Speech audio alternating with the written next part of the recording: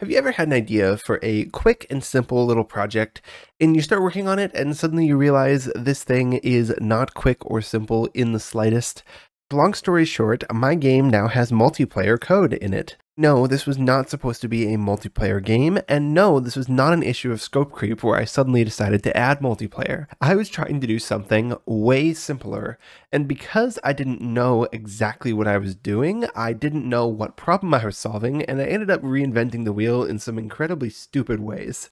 So this is Space Rock Survivors, this is Devlog 3, and I have been planning these devlog cycles up front. The goal for today's video is to update the graphics for this game, but I also want to market this game. This is my first real Steam game, and I want to do really awesome before and after shots of my graphical updates. So let's make a quick before and after shot for Reddit. I'm going to grab two different bits of footage and put them together, and I mean, it's kind of interesting. Like, you can see there's a difference between the two, but there's no consistency to highlight the contrast.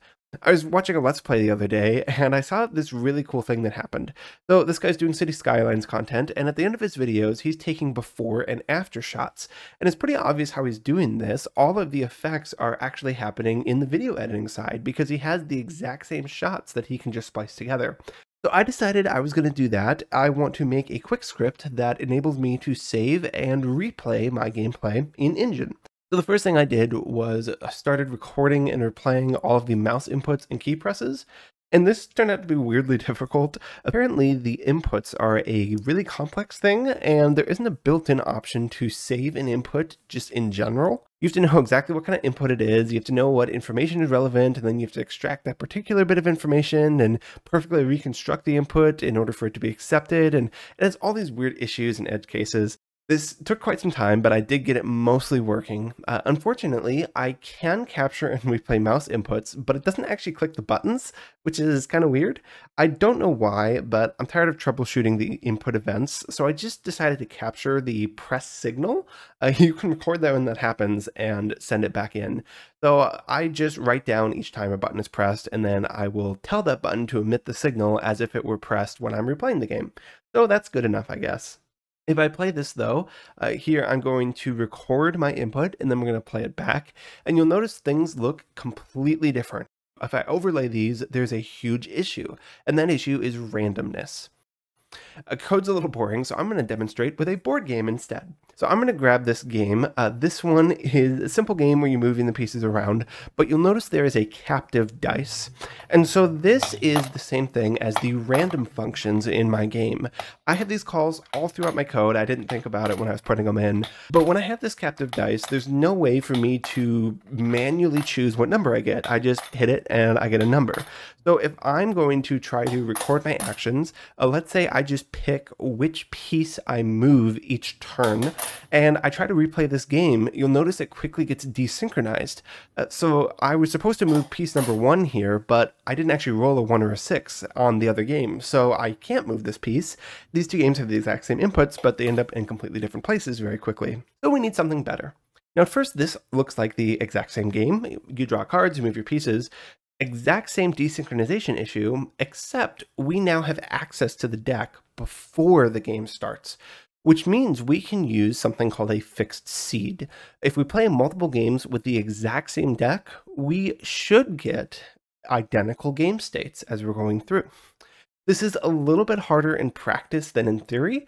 I wasn't thinking about randomness when I initially designed this game, even the rebuild, so there are dice rolls hidden everywhere. I do need to connect all of them back to the same deck of cards, and at this point I expected this project to be done. The thing I didn't take into account was the physics. So I've been using a board game as an analogy, but this is actually more like driving a car, or playing a board game while driving a car while blindfolded. Like, sure, you can give the same car the same inputs twice, but it's not going to end up in the same place both times. As crazy as this sounds, my game stability right now is literally dependent on the ambient temperature in the room I'm in. So I went down a rabbit hole and spent hours and hours on a mismatch detection and resynchronization system. Basically, I keep just stuffing the cards back in the deck when I detect that things are messed up. As you might expect, the first desynchronization event is followed by a whole bunch more until it's just so out of whack that I abort the replay. I don't really know what I was expecting here. This whole thing is actually an inverted pendulum with no feedback mechanism, so it's going to be guaranteed to fall over. The question is just when. And the answer to that seems to be after about 10 or 20 seconds. I was thinking, I just want to use this for marketing. I just want to be able to record some gameplay and play it again, so maybe this is good enough. Uh, but I just, yeah. It took me way too long, but I eventually realized this whole approach is a lost cause. I ended up reverting everything except for the input recorder script itself. The button press replay is working fine, and if I turn off the asteroids, the player movement seems fine too. I'm just going to record the player's position each frame and set that on the next replay. So that's a step in the right direction, but it's still broken. At this point, I started cutting a lot of things out of the game. I'm planning a major overhaul of the weapon upgrade system, so I just dumped all of that for now. Less complexity is going to make it a little bit easier to get this working up front. Okay, so here's my final solution, sort of. It's still really messy, but I created a whole bunch of random number generators everywhere. Each individual asteroid or bullet or whatever, it gets its own deck of cards now. And the input recorder will send a message to the spawn system to create the asteroid, for example, and it will hand the asteroid its deck of cards to use. If everyone's playing with their own deck, there shouldn't be any way this can get desynchronized, right? Okay, wrong. Your score is still dependent on physics objects colliding with other physics objects. Again, it's the inverted pendulum with no feedback. It will collapse every single time, and all this work is honestly just delaying the inevitable. At this point, I took a long break to finish a video about scope creep and finish another video about how I need to accept failure. But I'm not accepting failure. I realized that I was thinking about this wrong. I'm not actually making an input replay system here. I'm making multiplayer. I know it doesn't look like it, but think about it. The core issue with this whole project right now is that I can't keep two systems synchronized.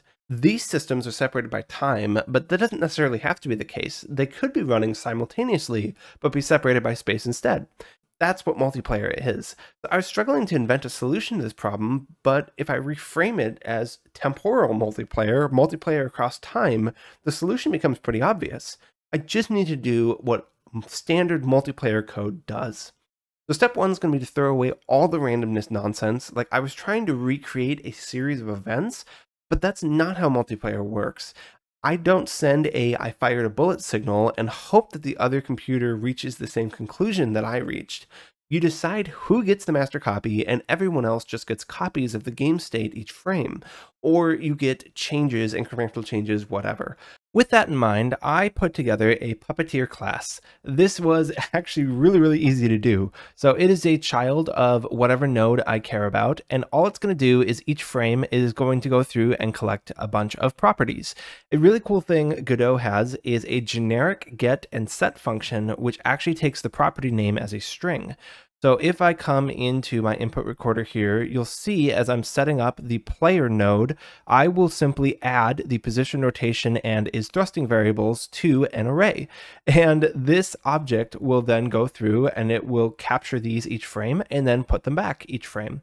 A really cool side effect of this approach is that I can still use setters and getters. So here in my player script, I have the thrusting variable. When it is true, it plays the thrusting animation. So if I go to play back my game recording, I'm in replay mode right now, you'll see that this thruster is doing its animation. And that is just a simple side effect of using this getter and setter. The final component, though, is going to be spawning things. So these asteroids are still coming from everywhere. How do I manage that?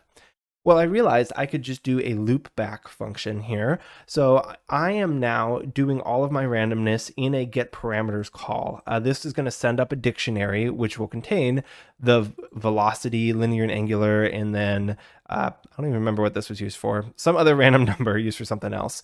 But all of this randomness happens here. Then when I create these objects, I'll just pass this back in. So if I come back to my spawner script, you'll see how this works. I am actually doing a spawn object.emit. I'm sending up that signal and I'm grabbing the default parameters at that point. So this is actually connected to itself. It'll call on spawn object and it'll send the signal. It'll immediately catch the signal and then it'll use these inputs to set all of these various outputs. And so when I am replaying, I will just do the same thing. I'll do this loopback call. And in here, when I am playing, it will just call the same function. Right now, for the asteroids and the bullets, I am letting those replay using the physics engine.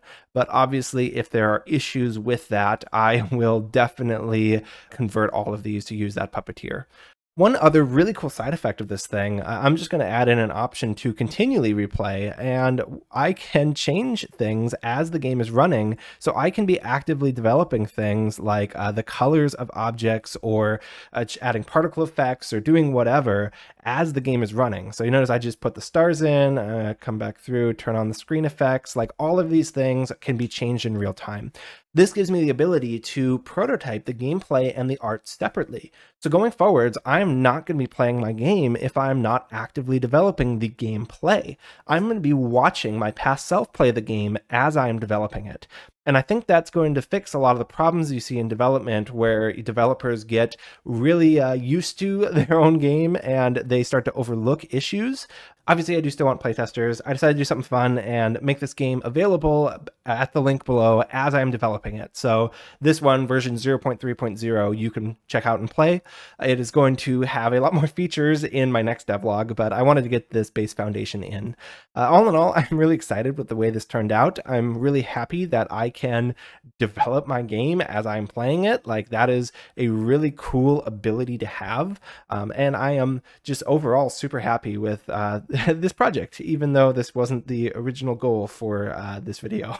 Hey, and if you're curious, like I said, game is available, link in the description, so you can check it out in its current form. You can also check out the source code. This is free, open source, MIT licensed, so the goal will be to give it away on itch, but also sell it on Steam. So I will have a wish list in a future devlog, and if you want to support my development, you can go there. If you just want to check out the game, it is going to be available, exact same game, for free. So that's the plan. Thank you so much for watching, and I'll see you in the next one.